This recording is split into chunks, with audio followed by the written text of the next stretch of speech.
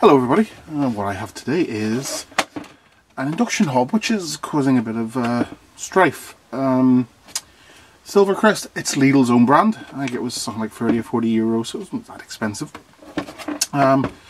It works fine up until a point where it switches on its internal cooling fan, and then on the display here you get E6, which after a bit of digging around online I've discovered means the fan isn't working. It's not switching on, or it's just not working, and then it shuts itself down. You have to wait for the whole unit to cool down before you can switch it on again. Now, I'm going to open it up and see if I can do anything about this. Induction hobs are kind of interesting. They are, if ever there was a living in the future kind of technology, that would be it. Kind of, even though they've actually been around for a very long time. I believe the first demonstration, or the first people to come up with the idea of induction hobs, actually I'll leave that in because that may be holding on the panel, the knob. The first people who came up with them in the early 19th century, 1910 according to the old Wikipedia. And but it wasn't until the 1950s when GM, of all companies, General Motors, through their Frigidaire subsidiary, because they owned a home appliance subsidiary, of course, exactly that's what a car company does, developed the first sort of practical demonstration induction hobs, but then oddly enough they didn't go into production until the 70s, and they sort of become a viable commercial product. So like the idea behind them isn't new. The big advantage of them is because they heat the pan directly. They're a lot safer and a lot more efficient. And the way they work is that they have a big coil under the glass plate, and an alternating current is passed through that, and you put your pot on the stove, and so long as it's made of ferrous metal, that's basically anything containing iron, so basically limited to steel and iron, stainless steel, iron. Doesn't work with copper, it doesn't work with aluminium, unfortunately. That'll induce an alternating current into the pot, but it's got nowhere to go due to eddy currents, which are basically currents that flow within a piece of metal, and where there's no grounding, there's nowhere for the current to go. They'll flow backwards and forwards. Eddy currents, because they're like water eddy currents, so they swirl around, and the resistance of the metal will cause it to heat up. And it's very efficient, because unlike using, say, a traditional electric stove, or it's like a hot plate or a gas stove, there's no losses associated with transferring the heat. And you're only heating it up as much as you need to, because so there's less risk of fire and the likes. And why ain't this coming off? Here we go. Have I missed a screw? No, I haven't. So I might need to use Mr. Flathead to get in here. Let's see, and hope it isn't too dirty.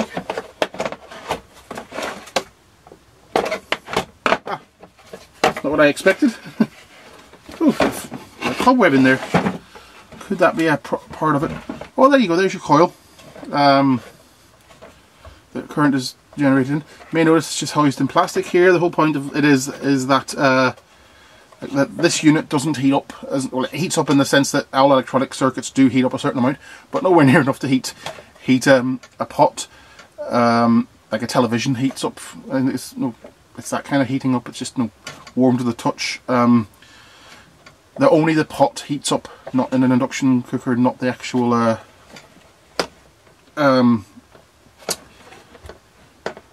cooker itself, which makes it very safe. That's convenient. I can just pull this out. So first thing I'm going to do is remove the fan and test it.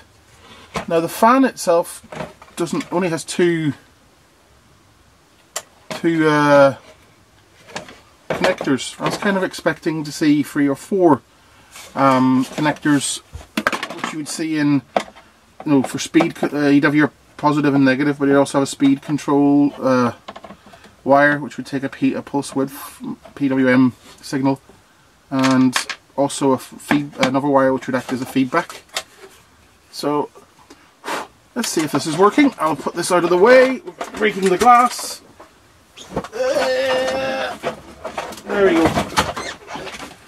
Let's have a quick look at it, see if there's any other signs of damage, because even though the induction hob isn't designed to get warm, it could actually get warm from heat conducted back through the pot or the pan it's heating up. Looks okay. The only way of testing it is to get the bench power supply, but I need to work out the voltage. 18 volts. That's got quite a kick to it. So what I'm going to do is, instead of using tape, I'm just going to put that around like that and press the nails against it. I'm just going to switch on the power supply. And set to 18 volts and variable current. Yeah, dead. Completely dead. Not a peep. So, I can safely say that it's the fan that is at fault, which is good because the fan should be replaceable. It is bouncing around here a bit. I don't know if that's by design. I don't think it is. So let's see if I can get this off. I think it's... Can it pull off? Well, I have to use Mr. Screwdriver. Tease it off, or is there some sort of wedge? Actually, hold on a second, there might be something under here. Brest Electrical Appliances Company Limited. I'll let you and your 12-year-old mind think that one through. Could it be a broken connection, possibly? Now, how do I get this off? It looks... You see, the whole fan assembly seems to be lifting up, which is odd.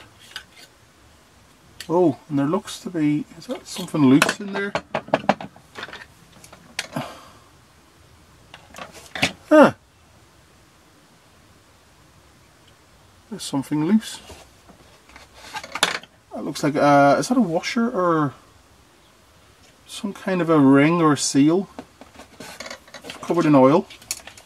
That's interesting. So I'm assuming the way the feedback mechanism works is that the circuitry in the hob itself is looking at current being drawn by the fan, and if there's no current being drawn by the fan, then it assumes the fan isn't switched on or it's not working. I would like to not break this off, but there doesn't appear to be any easy way to pull this off. But anyway, so yes, and the problem with that is, in my world, is that you should, the PC fans, for example, which are very similar in construction to this, maybe made with less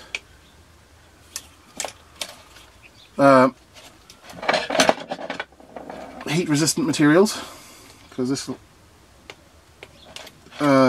so what happens, would have the extra two wires coming in and out, so one would be the speed controller and also the other one would be the sensor. What would happen in those circumstances is that there would be a sensor on the actual fan itself, and as the fan spins, the sensor would pick up the motion of the magnet and feed back to the computer. So there's no chance of making a mistake, because it could be possible that this could short out, and that would act, if you were measuring current drain, you could effectively be generating heat in a coil or part of the circuit, and that would imply there is a current drain when there isn't. Okay, I'm going to have to take a little break here to figure out how to dismantle this fan. I'll be right back when I've done it. And I'm back. The fan is not really designed to be taken apart. It would appear that this ring here is some kind of locking ring, locking all this together. And there's actually another split ring in here, so I think what happens is when the whole thing's put together, It's designed to stay together forever, basically, and not be repaired. So I actually broke it taking it apart, but as you can see, I broke off a fan blade. But that being said, I actually discovered what the problem was. The positive connection had come loose from the board. So what I did, I soldered it back together again, and if I switch it on, and this is ill-advised because it's going to make the whole thing wobble, I can make it fall off again. Whoa, there we go. We have the fan back, and it feels a bit imbalanced because I've taken off the fan blade. And it draws 18 volts at 1/4 amp, which is, no, pretty low actually. It's pretty decent. So anyway, I also cut the cord just to make it easier to attach things up and test. I'm going to have to sort of solder that back together again. Hopefully I'll have enough room to do so.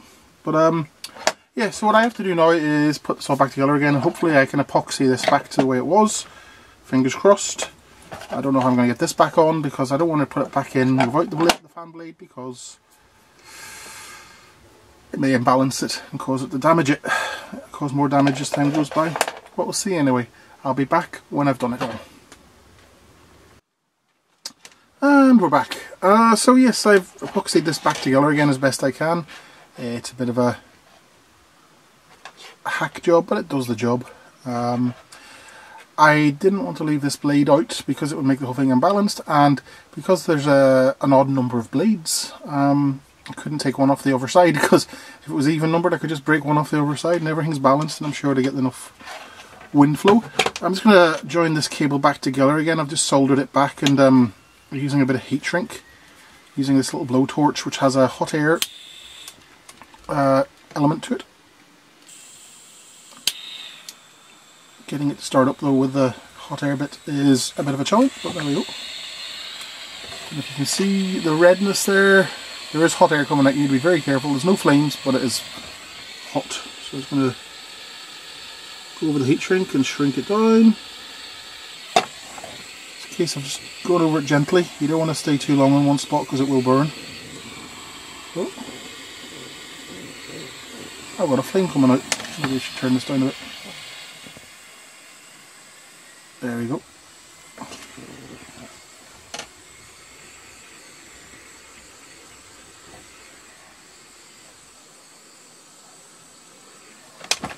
There we go, job done. Be careful of that because it's going to be really hot.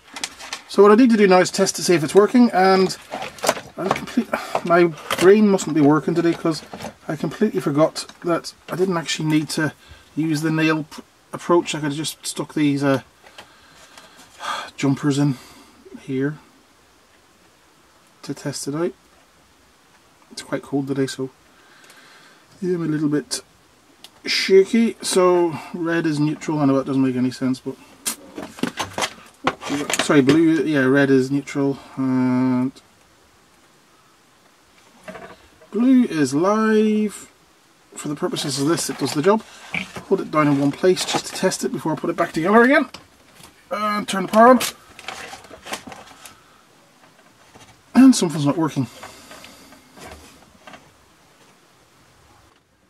So after spending far too many minutes trying to figure out what was wrong, turns out the plugs had just dropped out of the power supply. Silly old me. So if I switch it on, there we go. I think that looks pretty good. It's pretty well balanced. It's not shaking, it's not vibrating. It is moving across the table slightly, but I wouldn't worry too much about that. So yeah, let's all put it all back together again.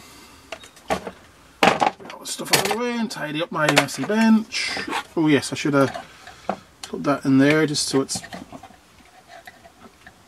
in. Oh, it's broken. Oh dearie me, but never mind. I can I'm actually going to go, oh, yes, I should put something in there for that. So what I'm going to do is, if I had some small cable ties, I would use those, but I don't have any. Do I have some? Oh yes, I do. So what I'll do is I'll just put one of those through there and tie it off and then trim it, because I don't want any strain to go on this wire here, so I'll just let a bit through so it's There's a slight bump and then tighten it. And trim it off using the side cutters. Hopefully that'll fit into the hob, which is down here. So let's put it all back together again. And keep our lat, as they say in the north. So I will put that in the correct way. Really, you shouldn't do this on a messy bench because you'll get stuff caught and damaged, but what do I know? So, I must actually do a little video on screwdrivers. Different types, but also the kinds of metal and how you know you're buying a good quality screwdriver. Because if you do any amount of DIY work or taking things apart, it's a good investment. It is a good set of screwdrivers. And here we are back, just to see if this all works.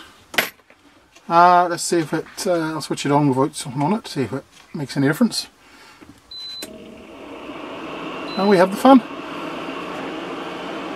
Low EO means there's nothing on it, so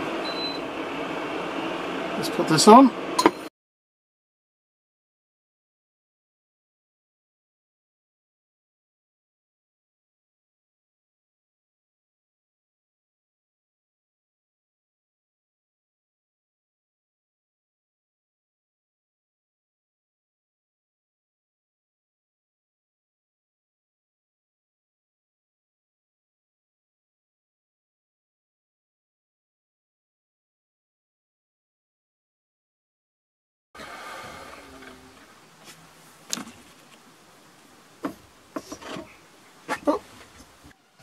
Well, it is a bit steamy, but I think we can call that a win.